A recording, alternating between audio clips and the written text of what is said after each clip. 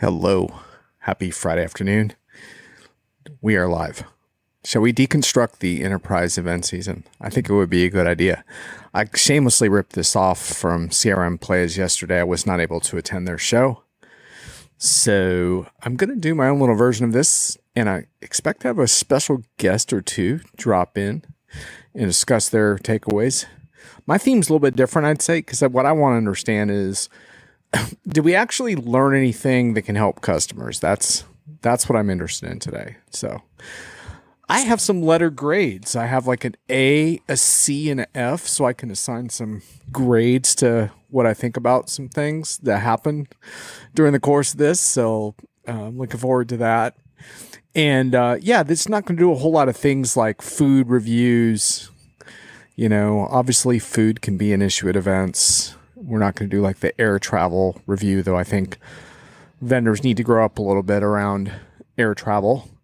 But I really want to tackle this from a customer perspective and, you know, not really review it from a media analyst perspective because, like, who cares what we think? But what do customers get out of these events? That's what I really want to talk about.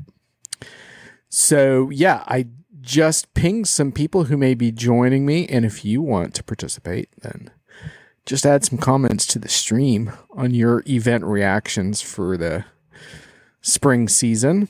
And I might actually end up pulling you into the conversation. So just be forewarned that I might invite you to join me if you're up for it. And hey, you can even do it without the cam because I have a non-cam setup as well. So Tracy Webster is here. Yeah, TGIF indeed. I really wasn't going to go live today, but then I was like, man, I really want to talk about events for a little bit. So after all, saw a lot of tarmacs, and I feel like I have a few things to say about what I saw. I really don't want this to descend into another generative AI conversation. I feel like I covered that off pretty effectively last week, and I just wrote another piece on Diginomica today about why generative AI is a evolutionary, not a revolutionary technology. That's in my Oracle piece. But so I really don't want to have a whole generative AI showdown today, but I will if we need to. But I think we all know that why vendors needed to talk about that incessantly this spring. So I'd really rather talk about maybe what we overlooked as a result of focusing too much on generative AI, because I think that's kind of important. But anyhow, that's kind of what's on the agenda. Tracy, did you go to some events this spring? I guess we'll find out in a moment. If so, what did you think? I was going to tackle this mostly from a customer perspective, but I'm also open to talking about this a little bit from a partner perspective as well. I think a lot of times partners are not included well in events, and especially the most interesting partners and the ones that are offering the best value propositions are often the harder ones to find. Oh yeah, Tracy, your AI weariness. Indeed, yeah. So Tracy's tired of AI. Is that allowed? Yeah, it's totally allowed. And just as an explanation, like the reason that I am compelled to write about it is because customers like want answers and stuff, and I get that. So that's sort of the difference between like why I write about AI and not like blockchain and the metaverse and stuff like that. But I totally get why you're sick of it. Totally understand. Even Alexa's sick of AI. Alexa, please don't respond right now. Cool. So while I'm waiting on a few more people to show up, shall I assign a few letter grades to various aspects of the spring conference season? Now I'm going to try to do this from a customer perspective, not from a what does John Reed want out of an event perspective, because I don't think that's really, really fair. I try to improvise mostly and try to make every event a good event, no matter what happens. I will say that I think we need to kind of move on a little bit from the it's so great to see each other cliches. It is great to see each other. It was a blast. But, you know, before the pandemic, events were in dire need of reinvention. And so I think now it's time to kind of accept that and start thinking about how can we make events better instead of like, oh, so good to be back to normal again. Well, normal wasn't all that great. The keynotes were insufferable. The DJs were too loud. There was less peer-to-peer experiences of informal discussions. And in general, I think there was a lot of lost opportunity to make events more creative. So let's get back to that discussion. Tracy says, the shows. I love them because I get to see a lot of my friends, but it feels like they're getting so big that real conversations don't seem to happen. Exactly. Bingo. But, you know, even a big event can have like small group facilitated experiences and peer-to-peer interactions. So, Tracy, by the way, how many events did you go to this spring? I'm kind of curious. But even a large event can have various kinds of peer-to-peer experiences and stuff. And to me, that's like always the gold. Like, so there's two things at events that I think are just total gold. And one of them, I remember like when I was putting on an event for SAP financial professionals for a number of years. And I remember the first time I kind of just saw a bunch of financials experts like sitting in a circle, kind of talking about the kinds of things they care about, like trashing the vendor a little bit around things that were problematic, discussing what workarounds, how they got things changed, how they got input on a product roadmap. I'm sitting there saying like this peer-to-peer discussion, this is like absolute gold. So I think that's gold. Now Tracy says, I had quite a few virtual events during COVID where the networking piece, okay, I think you missed something there about the networking during virtual, and then I try to do at least one a quarter. Okay, well, Tracy, if you want to come on at some point and discuss that, let me know. I have at least one guest who's going to be joining us, surprise guest, so I think at the bottom of the hour. So, Tracy Webster, oops, distracted. Yeah, no worries. We are a multitasking bunch here. So let me assign a couple letter grades. How about that? So I'm gonna assign. I've only got 3 letter grades because I didn't have much time to prepare for this. Oh, Tracy says she's elaborating on this past comment. Let me get this in. The networking piece was better thought out to make it work. Yeah. I mean, that's the thing, is that the kind of peer-to-peer networking I'm describing, like when you want to do it at scale, you do have to like think through it a little bit. I did see some really good examples of that this spring, which was cool. One was at Salesforce Connections, where they had sort of this, I'm not going to get it named quite right, but it's like a circles of success thing that were these small group facilitated roundtables, and it was super interesting. I mean, it's just, just general kind of thinking through. There's not one right way to do this, but that kind of informal gathering of customers. Zoho did a really nice job at a localized event that I went to with this too, where you're just sitting around the table kind of sharing war stories, but sometimes around a structured theme or topic or challenge. And sometimes a little facilitation does have to come into the mix. But oh my gosh, I mean, the comparison of that kind of discussion versus like an over moderated panel is like night and day. I think it's tough for vendors sometimes because they want to believe that they have to put on a big production and show. And it takes a little bit of humility to say, we did the hard part about getting all these great people in the same room, but now we have to step out of the way and let them connect with each other and make that happen. I think that may be a little bit humbling, but that's what event organizing is about, making it all happen and then having the non-ego, the lack of ego to say, okay, now it's yours, take it over.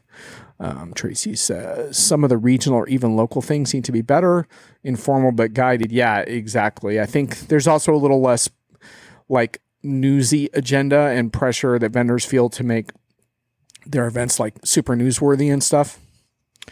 All right, so I'm going to assign a letter grade to the hybrid aspect of events. So, and I'm going to cheat a little bit, and I'm going to give 2 different letter grades to the hybrid component. So the hybrid component would be like, especially for these larger events, how well are vendors doing in including people who can't be there on the ground? Because this notion that you have to be at an event in order to really be taken seriously by the vendor is really wrong-headed for a variety of reasons. There's a lot of reasons why people can't get to events, whether it's right now there's a reality of budgets for customers where they're not able to send the whole teams as much this year. There's all kinds of different reasons why you might not want to go for various health reasons, including continued COVID stuff. But it's not just that. It's just all kinds of things that prevent us from getting on the ground. So how well do we do about including people who are not on the ground and creating a more hybrid structure? And I write about how to do this all the time on Diginomica, so feel free to check out more. So I'm going to do a split grade. So I'm going to assign an A. I'm giving out an A. How about that? For session replays and access to educational sessions online. Now, this A might be a little bit generous, but like I told you, I only have an A, a C, and an F. So I didn't have a lot of time to prepare for this show. So I'm giving out an A. I think vendors are making a lot of progress in making show content accessible to those who cannot attend the show itself, including things like toggling between like live and recorded sessions. There's still a ton of problems with how this is set up, including like de-emphasizing the virtual component so it's hard to find before the show because they want to trick you into registering on the ground, all this stuff. But actually, I think the session content is getting a lot better, and so I'm going to give an A to that. Tracy says, be the one that shows up on a stage with a guitar and no gimmicks and is just fine. Indeed. Exactly. Less pre-planned production and more kind of thinking through how to make it possible for people to come back from their events and bring back to their teams the things they need to get smarter and better. It's not that hard, actually, but it does require some facilitation skills. And I've had a lot of conversations with event organizers and some of our clients around this, as far as things like, for example, like if you do have more informal discussions, there is the tendency for so-called alpha personalities to take over those discussions. And so there's a bit of a shift in emphasis from entertaining people to figuring out how to facilitate discussions in a way that makes people feel included and they have a voice. And so some of that does take some skill, but these are not skills that are impossible to cultivate and learn inside of organizations. And a lot of community type people inside your organizations already have some of those skills. So it's just a matter of elevating them. So the second part of my hybrid events grade is about including people in a hybrid or virtual structure in a more interactive way where they can interact with each other, interact with folks from the vendor to get information. Here, I'm going to award an F. So, unfortunately, my A grade has to be counterbalanced by an F. And sorry about that, but it's just not good enough yet. So, I hope that someday it will be good enough, but it's not at the moment. So, sorry. Right now what you have like these like massive keynote streams like that are supposedly watch parties. And basically all it is people like saying hi and waving hands and saying where they're from, and then hitting on these ridiculous emojis, like loving every single comment. It's like a vendor will be like, we have the best friggin' software in our industry. And then everyone hits like the heart and the love sign. I mean, that is like absolutely useless interactive. That's just, sorry, but that's a F. There are much, much better ways to include people than that. So I'll just have to emphasize that. No means no. Yeah, that's not good. That's just not good enough. So anyhow, sorry vendors, but I've got to give you an F on that one. So I'm trying to think what else I really want to give a grade on at the moment. Yeah. Tracy's like, it's a virtual happy hour. Yeah, I've been to some of these. It's like, come check our interactive event. And it's like a bunch of people saying, hey, hi from Idaho or whatever. Hi from Montana. This goes on for like 30 minutes. It's like, oh my God. But actually, in theory, a watch party can be pretty cool. And in fact, CRM Playas, those guys, Brent and Paul, they actually do that pretty nice job, I think, of like having more of a moderated discussion of the keynote where people are kind of like chatting in a more focused group online.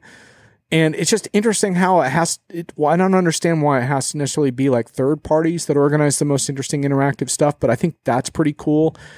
And part of it is just the realization that the keynote content is going to be available later. So it's not actually rude to talk over the keynote. It's actually interesting because you can always get the specifics of the keynote on replay if you need to. So hearing the reactions and kind of shooting the breeze, or however you want to call it, with your far-flung peers, that's interesting. And so I think supporting those formats is cool, but there's just so much more that can be done. And you think about a community of peers where it's like, how great would it be to log online to an event and meet, 10 other people in your region that you could possibly create a local event with, or meet 10 other people in your same job role across the country, or 10 other people in your industry. These are not like impossible things to solve. So anyway, I had to hand out a letter grade of F for that.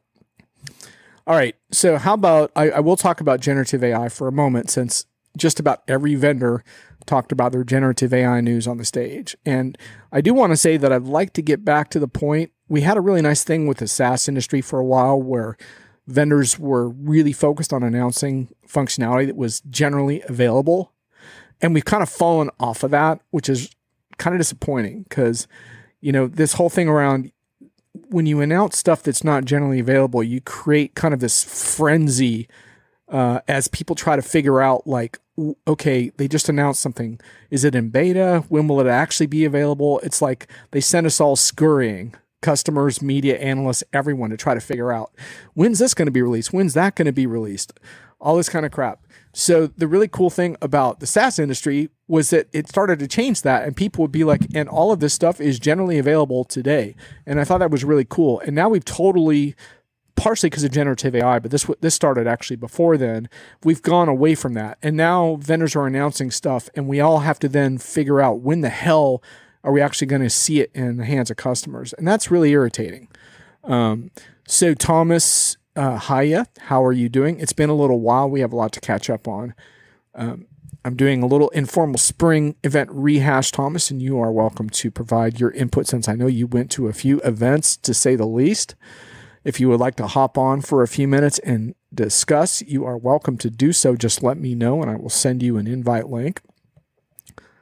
Tracy, yeah, the fear of missing out, but what is creating an alternate fear, which is fear of your event. What is that spelled? Like fear, F-O, I can't spell it out. Fear of your event is what's being created instead, which is I'm afraid of your keynote and all the stuff you're going to say that I'm now going to have to figure out, like, when is this available? When is that available? It's really annoying. Anyway, so with that said, I'm going to grade vendors on how well they addressed generative AI during their keynotes. Oh, Thomas, you're on a mobile and on the road. Okay, no worries. Well, feel free to chime in on the chat whenever you don't get other people in trouble in traffic. But other than that, would love to hear more of your comments. So, okay, my next grades. And reminder, I only have an A, a C, and an F, so these are not too subtle. I'm going to grade vendors on how well they addressed the issue of generative AI in the enterprise. So by that, I mean things like guardrails, hallucinations, customer privacy, intellectual property, all the different pieces that have created obstacles for generative AI adoption in the industry, lack of access to large language models, how customer data is going to get trained on those models, all that stuff. I'm actually going to give a C for that. I'm going to give a fairly strong C. The only reason why I'm not going a little bit higher on that is because I feel like there was just a lot of lack of clarity on when the functionality would eventually be there, and also what the functionality isn't good for, what the limitations of the technology are currently and in the near term. In this piece I wrote on Oracle AI Today, I talked about why I think this is an evolutionary, not a revolutionary technology. I'm not going to get into that too much at the moment, but the point is that some precision around these terms is really necessary. And I thought vendors overall did a really good job of seizing the opportunity to explain why the enterprise can actually be very relevant to this type of AI by applying a lot of the responsibility factors, including explainability, where content is sourced and derived, all those things that are kind of missing from the sort of prematurely released generative AI models like ChatGPT. And I think most vendors really got a pretty strong C. Some got into the Bs and B minuses somewhere. I think probably Adobe got the top grade. Adobe, by the way, is not a partner of Diginomica, so I could totally feel okay about saying I thought Adobe showed the best and most comprehensive approach to thinking through the IP-related issues and the ethical-related issues around sourcing training data and compensating creators and all that stuff. I don't think they have it perfect, but I thought they did the best. But in general, I thought vendors did pretty good on this overall topic. So it's a C, but it's a strong C. There might even be some C pluses and B minuses in there. So while we had to listen to way too much generative AI talk, at least the talk I think was pretty precise and capable, and it showed that vendors' past AI investments have paid off to some extent, because even though they weren't really ready for the generative AI onslaught, this spring. From a product perspective, they were prepared to talk about it at least. Now, as far as when this stuff is going to be available, I've said a few times that I think actually next spring is when we're going to start to see meaningful, generally available generative AI product. So that means, unfortunately, we're going to put up with a lot of keynote BS this fall around this topic as vendors continue to try to roll this stuff out. It's not really going to be until the spring that we really see, I think, a bunch of generally available stuff to kick tires on. Like the Oracle announcement that I wrote about today is a good example because they've committed to having the stuff they talked about being available by the end of this calendar year. So I think that's a pretty good time frame for the more aggressive vendors as far as what they're trying to do. Now, for the grade on to what extent did vendors highlight meaningful customer value that they're achieving in the present moment that is not about generative AI, but about other forms of innovation that they're pursuing? To what extent were those also highlighted? I think you know where this is going, but I'm going to have to do it anyway. That's an F. So I thought there was a really poor balance between talking about the future and generative AI and sharing, like, realistically speaking, some of the really cool stuff the customers are doing now across a whole range of technologies and areas. So that was a pretty big surprise and disappointment to me. And I'm not really sure why we kind of lost track of the idea that customers having success in the present moment is like a bad thing to talk about. But that was I'm going to have to do the F for that. And what was interesting is that I would kind of find in the hallways and in the back channels at these shows, customers doing some super interesting, eye-opening things. And I would be like, wow, like, how come we didn't hear from you on the keynote stage? That would have been really cool. And we just didn't. So anyway, I think that was a little bit of a downside to what we saw this spring from a customer perspective. So I guess what I would want to get across in this chat is that it's really worthwhile to dig into that stuff and to find out, how customers are achieving success in technologies that are more readily available now, which, by the way, includes some forms of AI like shop floor robotics. Some of the best conversations I had this spring with customers were about what they're doing on the shop floor with robotics that are just more mature than generative AI in an enterprise context. And sitting there having those conversations, you're like, oh my God, like, why don't we talk more about this in a broader way? And there's all kinds of stuff happening in various areas. I talked with some really cool retailers at a couple shows that were like doing really cool stuff to take on the behemoths like the Amazons of the world. And that's really encouraging to see. And a lot of it had to do with like more cutting edge social commerce strategies and using, more mature shop fronts like Shopify that are much more competitive from a user experience standpoint with Amazon than the classic kind of like Yahoo type in your credit, like storefront kind of vibe. So it's really kind of cool to see that kind of thing happening. And I think vendors just have to get a F on that as far as their ability to follow through on this other sort of active value creation that's happening. So what else do you want me to grade on? Because I have a bunch of different things. I said I would not grade on the food because I think that's kind of unfair.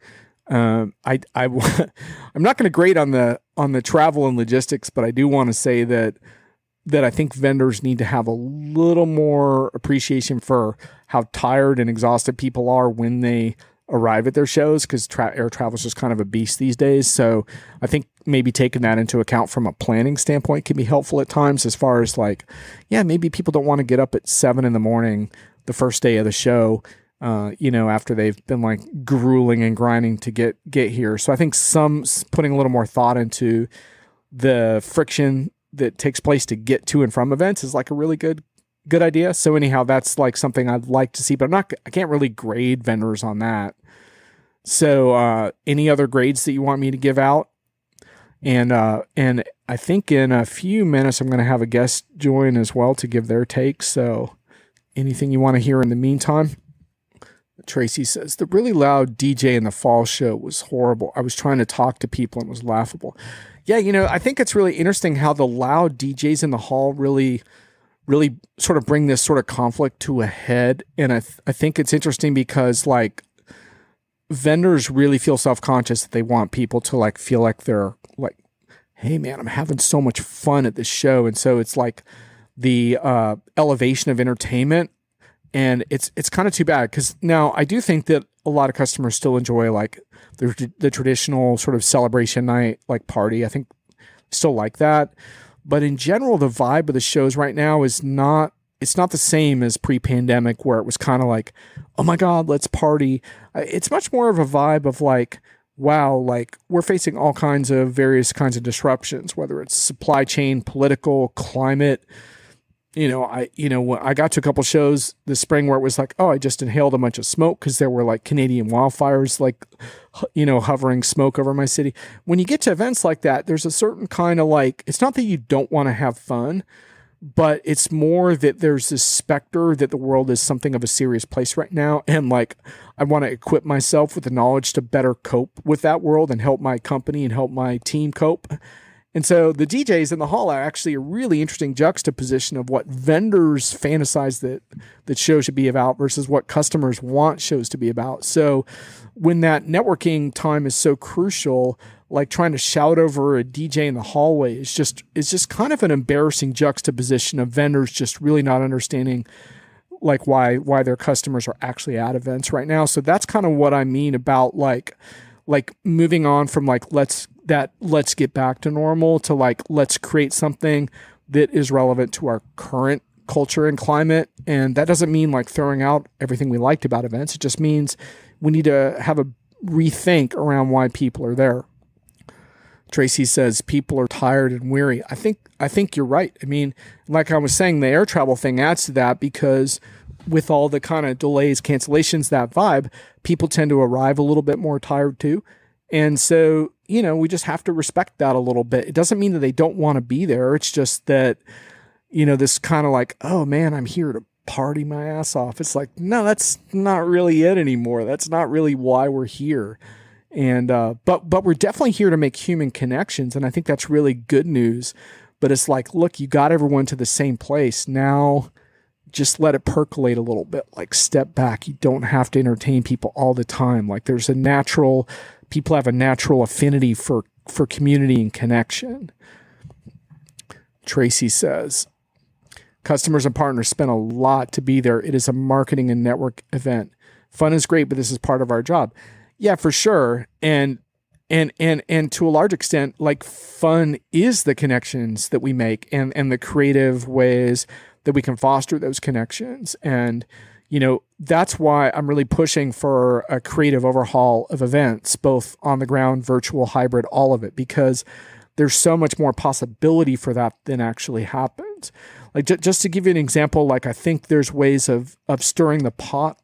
Like one of the things I did in a smaller event that I used to put on is on our first day, we would have a sort of turbo networking thing. And the whole idea was to kind of, people like to socialize, but the problem is that if you kind of just let it happen informally, a lot of times it's the classic where you walk into a networking thing and you're not sure which table to join. And then you end up in a conversation that's a little bit tedious, perhaps, or a little off the mark for what you wanted, but you can't easily excuse yourself. You don't know who else to meet. And it's like, it's cool and it's useful, but it's not hyper useful. So that's where creative event design can really help, where we would stir the pot and kind of force people to mingle based on various things, where we would, it was kind of chaos, right? Like, okay, find everyone in your geography. There was kind of a gamified element too. I won't go into it now, but like find everyone that shares your kind of role, or find everyone that shares your industry. And then we would spark it with some collective questions that people had to answer around like project challenges and things like that. And the whole point of doing that early in an event is that it kind of forced people to kind of make connections. And the thing is, once you get people talking like that, like magic starts to happen, because they kind of overcome their inhibitions and now they're making connections that they haven't made before. And you've kind of turbocharged that for people. And so there's all kinds of things you can do to an event structure like that to create more whiteboard experiences that are more loosely structured. And it's not that hard. And it doesn't mean you don't have to give up on your keynote. You can still have your keynote. Yeah, your keynote shouldn't be 3 hours long, but you can still have it. But the point is, like, there's a whole lot you can do to shift the event experience. And it's time to start talking about that for the fall. And there's so many cool ideas that you could put into play there. And people are like, oh, well, you can't do that at scale. Sorry, that's bullshit. Where's my bullshit button? Oh, there it is. Bullshit. Anyway, you absolutely can do that at scale. I remember going to a Domo show years ago, Domopalooza. I don't know if they still do this, but they would literally have a customer feedback session for the entire conference. Can you imagine that? And it worked. It actually worked. And, some of it was like upvoting of ideas in real time. And some of it was people, having microphones off in the audience. This is a pretty large crowd. And it's like, don't tell me you can't do that stuff. You can, and it's fascinating and it's interesting. So, I guess the other thing along those lines is sort of redefining customer success, and how a redefined look at customer success means a redefined look at events. So in many ways, what I would suggest to vendors is start by redefining customer success. When you do that, your event strategy becomes a function of that. Anyhow, I write about that a lot, so I won't go into that further here. And I'm hoping that my guest is going to be arriving soon. And if not, I will probably wrap in about 10 minutes, because I think I've said most of what I wanted to say about the spring event season at this time, unless there's further questions or comments from the group. Oh, and by the way, I am planning on doing more Friday shows this summer that are a little more structured with guests and stuff. It's just I haven't had a lot of time to organize those shows, and I'll be like trying to market them a little more aggressively as well, because LinkedIn is constantly making algorithm changes. So I think some of this, like, there's been a little less activity in a couple of my more recent spontaneous shows, and that has to do with the fact that LinkedIn's decided that, like, it's not going to show as many people the live video as an impromptu thing as it was before. So less people are going to, like, stumble in. So, but anyway, I'm going to overcome that through more calculated promotions. But at the same time, I think there's also something really cool about just being able to go live. So that's kind of what's going on, is sort of experimenting with how to engage people. So anyone who does video on LinkedIn, you may have noticed the same thing, but basically it means you're going to have to do a lot more deeper promotions and count on less live stumble factor, at least from what I'm seeing the last few weeks. So friggin' LinkedIn. Supposedly they're doing this thing to make, like, better engagement with people around topics that you care about, but these things are always done with, like, a blunt force trauma. So if you do a Google search on LinkedIn algorithm changes, you can read a lot about this. And in theory, it's supposed to, increase the signal, but at times what it's going to do is it's going to create glitches where you're reaching less people than you used to. And, so anyway, one of the things that's also kind of tedious about LinkedIn is that you actually can't subscribe to someone's video show the way you can to, like, a newsletter. So anyway, that's a little bit too bad, because it puts video producers in a position where they have to, basically spam people with invites, which I really don't like to do. So anyway, I don't know what I'm going to do about that just yet. I keep telling LinkedIn to create, like, video subscription thing like they do for newsletters, but they're not taking John Reed seriously this time on that. Any further comments or questions from the chat? I'm going to give my special guest a couple more minutes, and then if it doesn't happen, we are going to call it good. Just see if he gave me another message here. Please hold. Please continue to hold. Well, if my special guest doesn't show up in the next minute or so, I'm going to call it. Thank you, Tracy, for your avid participation. You brought some tremendous, excellent additional value to my conversation with myself today. And like I told you, I'm still winging it a little bit with how useful the impromptu sessions are going to be based on the algorithm changes. And my guest appears to not be able to come in time. So look out for future invites, and what you will see is more pre-planned episodes, probably, because the impromptu stuff probably won't get as much mileage, which is fine. Oh, Tracy, thanks. Appreciate it. So there will be more stuff to come, but I'm just going to have to put a little more premeditation into it in order to get to critical mass, and that's just the nature of living in the walled gardens of the social feeds. Have a great 4th of July. Catch y'all on the other side. Later.